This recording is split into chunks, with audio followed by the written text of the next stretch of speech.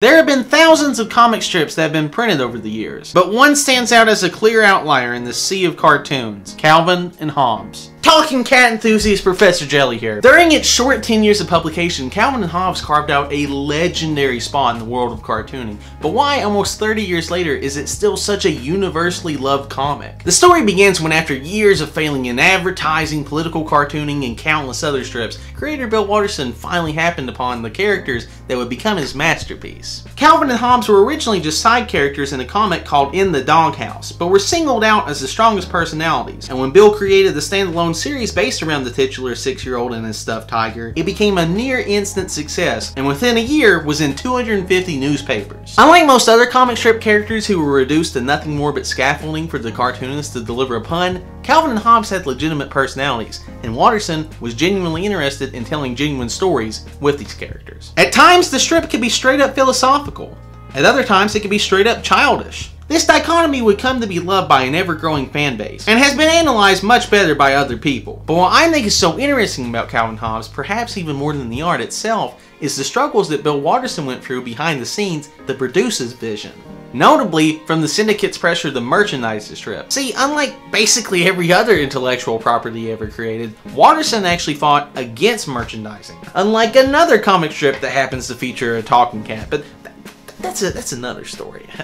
Bill later said, "I wasn't against all merchandising when I started the strip, but each product I considered seemed to violate the spirit of the strip, contradict its message, and take me away from the work I loved. If my syndicate had let it go at that, the decision would have taken maybe 30 seconds of my life." And that's a decision that's a lot easier to make when you're not at the level of success that Calvin and Hobbes was at. Some people estimate that the lost revenue from that is in the hundreds of millions. But you can also see why he would think that merchandising could hurt the integrity of the series. A point that is probably best explained by the infamous, very much unauthorized, very much illegal Calvin peeing stickers that pollute the bumpers of beat up trucks at your local gas station. As a kid, I thought that there's no way that this is supposed to be Calvin. This has to be some other cartoon, but it is. I don't know what it is about this image that stimulates the monkey brain of the knuckle draggers who buy this bumper sticker.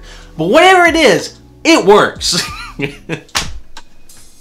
It works well. Bill Watterson later said, "I clearly miscalculated how popular it would be to show Calvin urinating on a Ford logo." These merchandising struggles and other pressures from the syndicate soon began to wear on Bill. And in an unexpected move, after years of struggling to actually get a job being a cartoonist, Bill stopped producing the comics, taking a nearly year-long sabbatical, declining all press and award shows, and moving to New Mexico. This was an unprecedented move that showed just how successful Calvin and Hobbes had gotten. If any other cartoonists even thought about taking a break, they would have been immediately fired. But Calvin and Hobbes was so popular that Bill was able to take an indefinite vacation while the syndicate charged full price for Calvin and Hobbes reruns, because the newspapers knew that if they dropped the comic, they would lose business to their competitors. When Watterson did come back, it was clear that he was going to be leveraging his power artistically much more now. See, most comics are drawn in this manner: left to right, setup, punchline. And that's if they even get that much space. Bill hated this, remembering the original days of comic strips when the cartoonist would sometimes receive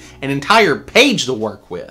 Bill felt that this already limited amount of space, which always seemed to keep shrinking, eventually turned every comic strip into a lazy copy of each other, telling the same tired jokes ad nauseum. When he came back, he stated from that point on that the Calvin and Hobbes Sunday strip would be a full-color, half-page block, becoming only the second cartoonist ever to successfully request more space. But what was even more important than the space was the fact that this half page was supposed to be completely untouched. In no way, shape, or form was the newspaper allowed to rearrange this solid block of cartooning. This specific detail may not seem like that big of an issue, but it infinitely increased the artistic ability that Watterson had. And some of the most creative Calvin and Hobbes comics come out of this period. As an example, these comics could not be possible if the sections were chopped up and moved around to save space. Only in the self-contained box and fully presented do they actually work. And for standing up for his work and expanding the artistic ability in this medium, Bill received some passive-aggressive comments from other cartoonists.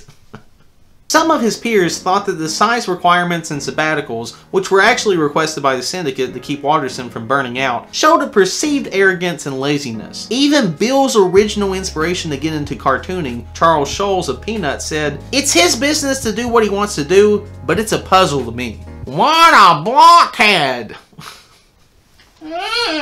But Bill stuck to his guns, and despite threats saying that he was going to lose most of his distribution, in the end, only 15 papers stopped carrying Calvin and Hobbes, out of the thousands that did run it. These high-profile disputes with the comic industry cemented Bill Watterson as a stalwart of artistic freedom, and continued to amplify the legacy of his work. But nothing lasts forever. After his second sabbatical ended in 1994, Bill sent the following public letter out. Dear Editor, I will be stopping Calvin and Hobbes at the end of the year. This was not a recent or easy decision, and I leave with some sadness. My interests have shifted, however, and I believe that I have done what I can do within the constraints of daily deadlines and small panels. I am eager to work at a more thoughtful pace, with fewer artistic compromises. I have not yet decided on future projects, but my relationship with Universal Press Syndicate will continue. That so many newspapers would carry Calvin and Hobbes is an honor I'll long be proud of, and I've greatly appreciated your support and indulgence over the last decade. Drawing this comic strip has been a privilege and a pleasure, and I thank you for giving me the opportunity.